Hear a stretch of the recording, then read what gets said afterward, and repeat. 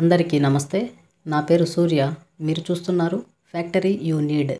Present వీడియోలో interpolation అనే concept గురించి ఎక్స్ప్లెయిన్ చేసుకుందామండి. సో ఇక్కడ నేనేం చెప్పాలనుకుంటున్నానంటే, నేనేమో రెండు తీసుకుంటున్నాను. ఒకటి వచ్చేసి డిస్టెన్స్ అనేది ఒకటి తీసుకుంటున్నాను, ఇంకొకటి వచ్చేసి ఇంపాక్ట్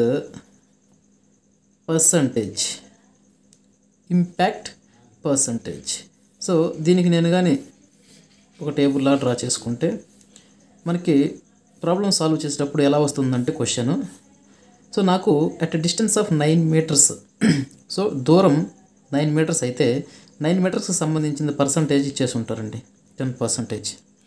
అలాగే 5 మీటర్స్ అంటే 9 మీటర్స్కి 10% ఉంది కాబట్టి 5 మీటర్స్కి ఎంత కొంత ఉంటుంది కాబట్టి ఫర్ ఎగ్జాంపుల్ 25% అనుకుందామండి.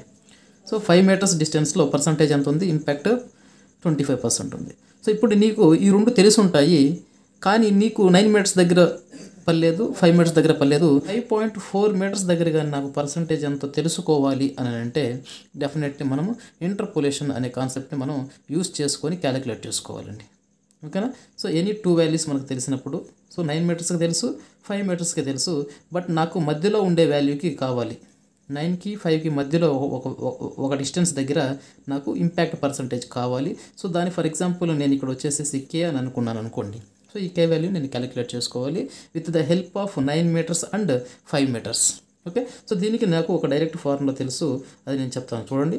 సో ఇక్కడ ఏంటంటే 10 ఉంది కాబట్టి starting 10 minus 25 by 5 minus 9 into 5.4 minus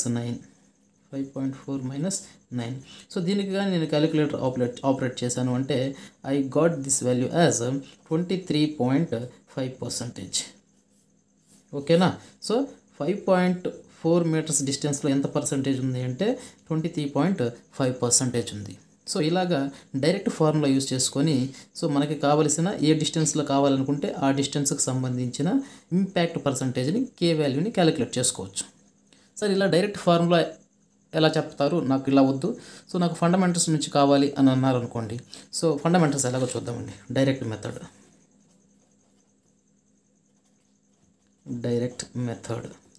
ఇంటర్మీడియట్లో కానీ 10th క్లాస్లో కానీ మనకు ఫండమెంటల్స్ వచ్చి ఉంటాయి. ఏంటి, ఒక గ్రాఫ్లో x, y is equal to 1, 2 అని అంటే మనం ఎలా పాయింట్ గుర్తుపెడతామండి.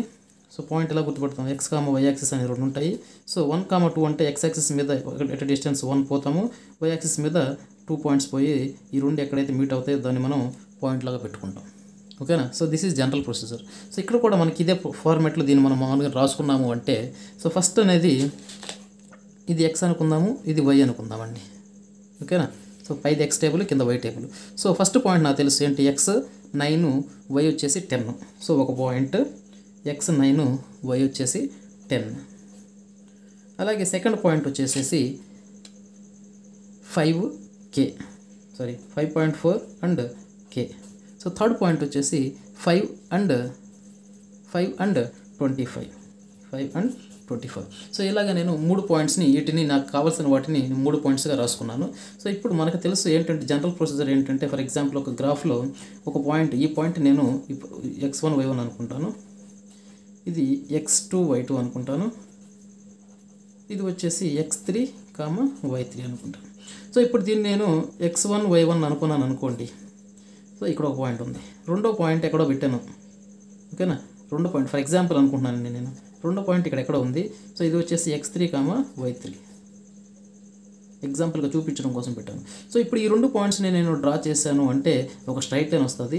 ఈ స్ట్రైట్ లైన్కి ఫార్ములా ఏంటండి, y is equal to mx plus c. So mathematics ఫండమెంటల్స్లో straight line formula మనకు తెలుసు, that is y is equal to mx plus c. So ఇప్పుడు ఈ రెండింటి నాకు తెలుసు కాబట్టి నేను దీంట్లో సబ్స్టిట్యూట్ చేశానంటే నాకు ఆన్సర్స్ వస్తాయి. బట్ నాకు కావాల్సింది ఏంటి, మధ్యలో ఎక్కడో ఒక పాయింట్ ఉంది, దట్ ఈజ్ థర్డ్ పాయింట్, అదేంటంటే x2, y2. ఓకేనా? సో ఈ 3 పాయింట్లు ఒకే లైన్ మీద ఉన్నాయి కాబట్టి ఈ రెండు పాయింట్స్ని యూజ్ చేసుకొని నేను దీంట్లో m value, c value తెప్పించుకుంటాను. First point, third point use చేసుకొని m వాల్యూ, c వాల్యూ తెచ్చుకుంటాను. ఆ m వాల్యూ, c వాల్యూ తెలిసిందంటే ఆటోమేటిక్గా నాకు కావాల్సిన y2 అనే ఆన్సర్ వస్తుందండి. సో వీ విల్ సీ ఎలా వస్తుందో. సో ఇప్పుడు దీన్ని నేను ఈక్వేషన్ 1 అనుకుంటున్నాను. Okay, so substitute point 1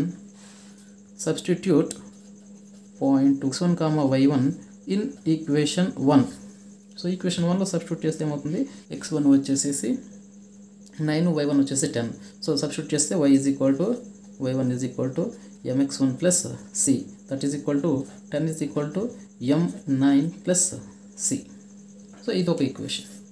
so అదేవిధంగా substitute point x3, y3 in equation 1. So equation 1లో substitute చేస్తే ఏమవుతుంది, y3 is equal to mx3 plus c.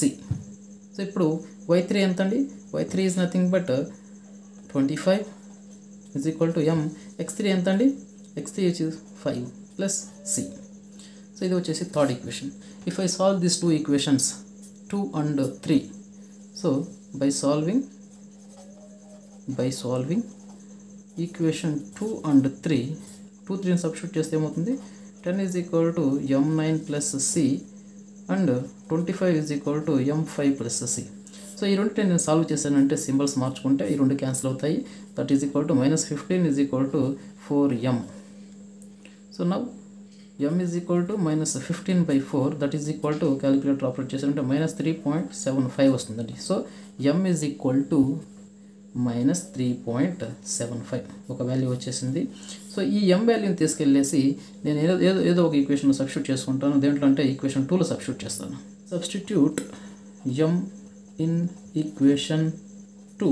So 2 implies 2లో సబ్స్టిట్యూట్ చేస్తే ఏమవుతుంది, 10 is equal to m value ఎంత వచ్చింది, -3.75 ఇంటూ 9 ప్లస్ c.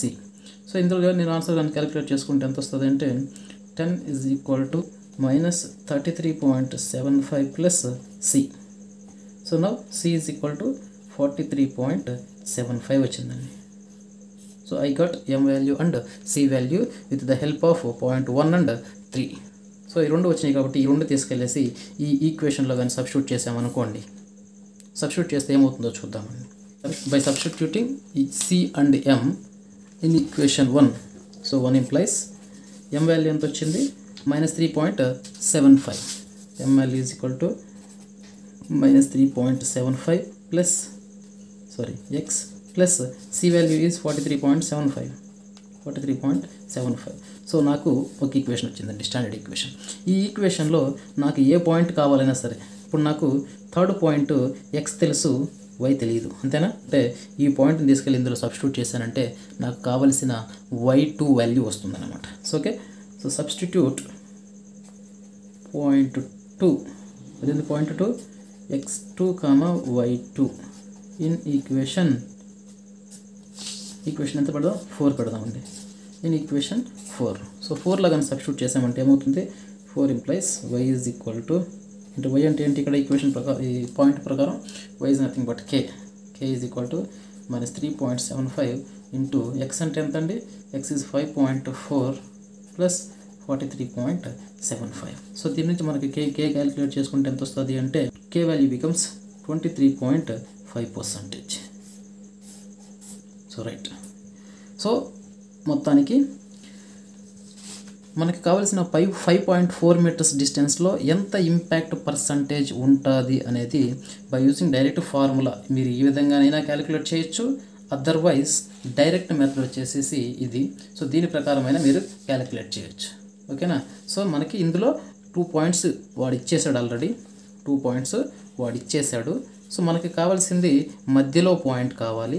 ఆ మధ్యలో పాయింట్ని ఈ జనరల్ ప్రొసీజర్ యూస్ చేసుకొని మనం క్యాలిక్యులేట్ చేయొచ్చు. ఓకేనా? నా వీడియోస్ వల్ల మీకు హెల్ప్ అవుతుంది అని అనుకుంటే నా ఛానల్ని సబ్స్క్రైబ్ చేయండి, మీ ఫ్రెండ్స్కి షేర్ చేయండి, అలాగే నన్ను సపోర్ట్ చేయండి. Thank you.